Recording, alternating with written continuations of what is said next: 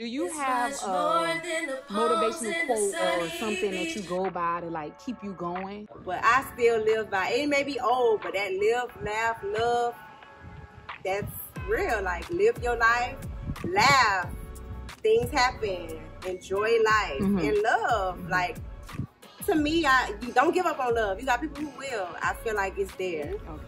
My name is Deandra, aka DeeDee. Okay, DeeDee.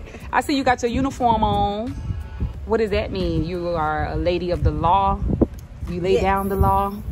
I am a correctional officer for the county. I currently work at Metro West Detention Center. Yeah, I'm a CO. What is that actually? What do you do? I'm a correctional officer. Basically, when the inmates get arrested, they bring them to the jail, and I babysit. Not babysit. It's definitely babysitting. Inmates. That's so scary to me. Like, you know, working around, you know, like criminals and stuff. How does that go? It's interesting. Very interesting. Especially when you see the cases on TV and then bam, the inmate is in your unit. Yeah, you're like, oh shoot, I know what he did. So, you know, that plays a big part. But it's not as bad as people make it seem. To me, I feel like correctional officer's job isn't as bad as the police because I know what I'm in the cells with, you know. A lot of people don't like where I work, which is Metro West, because I'm confined in with about 72 inmates by myself. Literally, it's like my desk is here and they're all out there. So, you know, things happen. Officers have gotten attacked. So, yeah, you gotta have that fear. It's no, if you're not scared, I don't know, you're not human. But so you alone sit in like a room, that's it? Is this like your dream job? Did you always know you would be a correctional officer? No. I just applied and they called and I went. That's it. And I actually like it. Okay. I like it. So how long have you been a CO? Since 2018, but I've been in the county since 2015. So I went this year, like my 7th year, being in the county. So you like plan to retire? Unless something drops out the sky, yeah. The pension is really good, so you know. So what does that really mean though? I always hear people talk about like pension and it accumulates as you work throughout the years, and it's a retirement. Okay. Yeah. So no, because like aside of like a entrepreneur or a hustler, like that's the difference. People tell me, oh, you can get insurance or the benefits. Like people brag about the benefit of it. Yeah. It continues on even, you know, after you retire. You can continue to get benefits, even though you do have to still pay for it. But you know, it's at a cheaper rate or whatever. So benefits is technically just insurance, 401k, into all that. So, and then you're a mom as well. Is that scary, like going to work and then coming home like to your kids? Yes, or? I always say a prayer like, Lord, let me go in and come out the same way, you know, I went in. Because you just never really know, you know, what can happen. How was the process? I know you say you just applied, but was it like a long process? Did you have to do like interviews or? Oh my God, yeah. The process took about 6 months. Once you finish with all the paperwork and they want to know about your whole entire life. After that, of course, you go through the academy, which is about 5 months. It's like a physical academy. It's like you're in the military. Do you still use those techniques like to like at work? Yes, you're supposed to.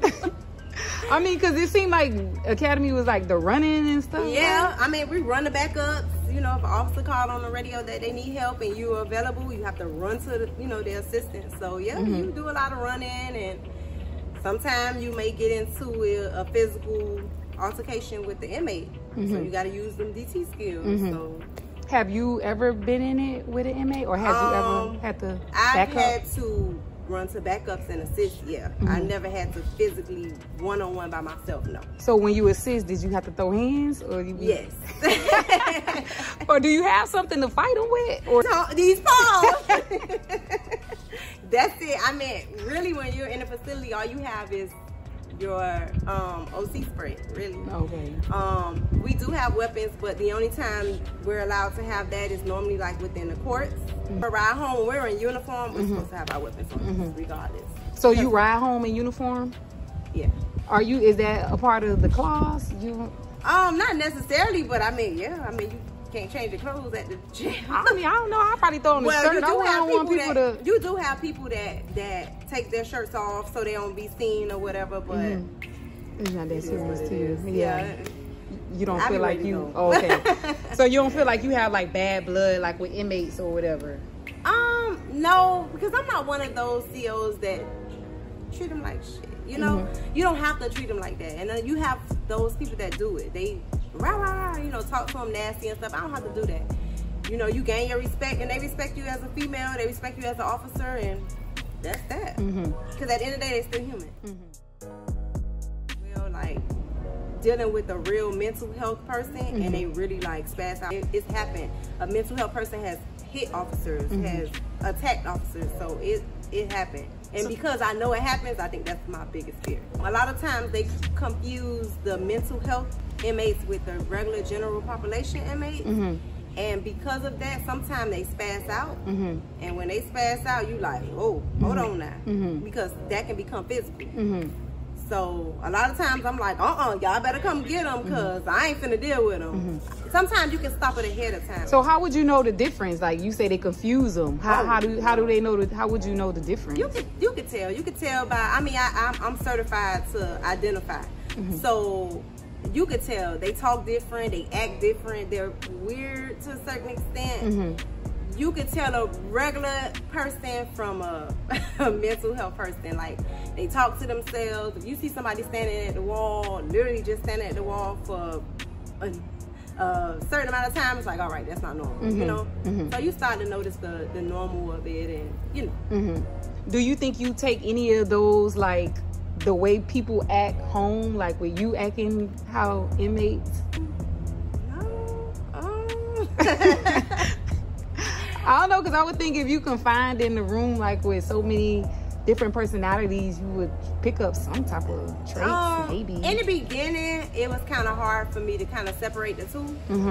But now, child, once I hit them doors, it's like work well. I don't even think about it. And so do you do anything else like outside of being a correctional officer? Yes, I do hair. That's my little side hustle. I've been doing hair, oh my God, since like middle school, my friend's hair and stuff. I don't really broadcast myself out too much because I tend to get overwhelmed sometimes, and I like to tell people no. So, but literally, I'm very consistent with hair than what people think, because I don't post, I don't put it out there too much like that. But my clientele always still rolling. Like, at least a week, I have like 4 heads a week, if that. Like probably more than that. But that's like the minimum of it. So would you say that you need a side hustle working as a CO, or you think you just do that for like I do it because I've been doing it for so long, but no, I don't need it. My husband tell me all the time, I don't even know why you still do hair. But you know, it's just something that I've always done, and then I have my consistent clientele, and I don't want to, you know, leave them hanging like that. So that's why I continue on with it. Okay, so you're a married woman? Yes. And a mother as well? Yes. And a homeowner? Yes. How is that process, like being like a homeowner? Oh, when it comes to the pros and the cons, one thing I can say is that it's a wonderful feeling. Like I love to pull up to my house. So like, I'm like buying this, you know? So I love it. Was it a hard process to purchase your home? I won't say hard. It was just aggravating, stressful. The paperwork, the banks in your business, like that's the hard part about it. So, but you know, when it's over, it's over. But during the process, woo, you're gonna probably get a couple of gray strands, because it definitely stresses you out with the paperwork. Congratulations. Thank you. You're welcome. So what's the difference between the county and the state? With the state, they're already sentenced. With the county, they're waiting to get sentenced. So sometimes they go home, sometimes they don't. Okay. Yeah. And so how is it there? They treat you like you the police, like you the ops? Yeah. Yeah, they do. they hide, they sneaky. They don't allow us to see a lot of things, you know. So is it like ranks or? Yes. Once you come from correctional officer, you go to corporal, which is the supervisor of the officers, and then there's sergeant, and then lieutenant, and then it goes up. At first, I didn't care to go up in rank, honestly, because I don't want to deal with people in general. But you know, the more and more I do my years, I'm like, you know what, it's maybe not that bad. So you know, once my time comes, I believe I'll do it. And is it more money when you do these different positions? Yeah. So like, why not go up higher?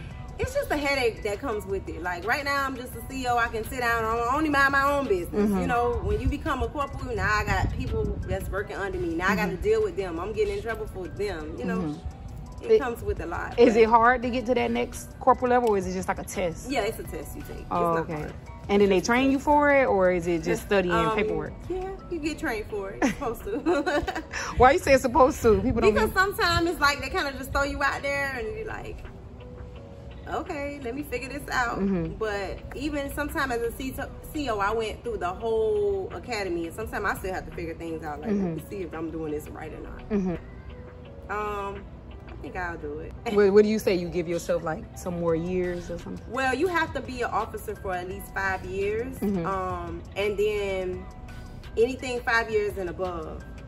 So my 5 years, unfortunately, by the time I hit 5 years, which will be next year, July. Well, I think they take it like the test they take like in March. I won't make my 5 years until July, so I have to wait 2 years after that. Yeah, that's backwards. I know. But well, they only do the test every 2 years. Oh, every 2 years. Yeah, but you have to be an officer for 5 years to apply and take the test. So yeah, eventually I'll get there. Eventually. And then you say you never want to be a cop, or would you? I had my days. Some days I'm like, I think I want to do it, but other days I be like, for one, I hate to say it, but I don't want to go through academy again. And with being a police, it's 9 months academy. Woo. That's a long time. Even though that it may fly by too, but as of right now, I'm okay. I see a lot of people that eventually they say they're okay, and then later on down the line, they like, I'm tired of it. I'm gonna switch. So I don't know. Maybe I'll be like that too. But so the switch would be more of a freedom or more of what? Yeah, the freedom. Oh, okay. Because you do feel like you're confined in with the inmates. I feel like I'll be in jail. Yeah. I don't see outside until I go outside. Yeah, that's what I'm saying. Like you definitely feel like an inmate sometimes. Most times. Y'all better treat them inmates right, you hear? I treat mine right. They're human. You know, you do have those ones that be a mess, so sometimes you got to put your foot down. But I tell my unit all the time, y'all my kids. That's what they be acting like, kids. So, you know, treat them as such. I tell them, y'all act like kids, I'm going to treat you like kids. You act like adults, I'm going to treat you like an adult. That's how that go. Okay. So we got to understand it. I'm in the same unit every day, 5 days a week. So I deal with the same inmates. I mean, unless, you know, I have people come and go also, but for the most part, they already know what I'm expecting. So I don't really have to say much. Okay. Which makes my job easy. And so do you prefer the morning shift or the night shift? Because you used to work at night, right? Yeah, I used to work at, I did nights for many years from when I started. And then eventually I went to mornings. Nights is really chill and laid back. But I miss my bed. I got a husband, gotta come home to my man. So, you know, that plays a big part. So when I did switch to morning, I saw the difference. The only thing is that the money difference. I always felt like that women that's married or men that's married, they shouldn't work overnight. I agree. Is that something that you have to worry about? Not saying you in particular with your man, right? But do you think that's something that a woman or a man should have to worry about? Well, at the time, yeah. When I first started nights, he wasn't on nights. So of course, you know, it's a woman. You're gonna be like, I want to be really in the bed. You know what I'm saying? It happens. Women gonna think like that. I don't care how perfect you think your relationship is. You're gonna think like that. But at the time, I was on nights and he was on nights. So it worked. Now he's on mornings. Well, he works midday, but now I'm on mornings. It works even better. So. And he's a correctional officer as well? No. Is it true, like, correctional officers really be in relationships with, like, the inmates and stuff?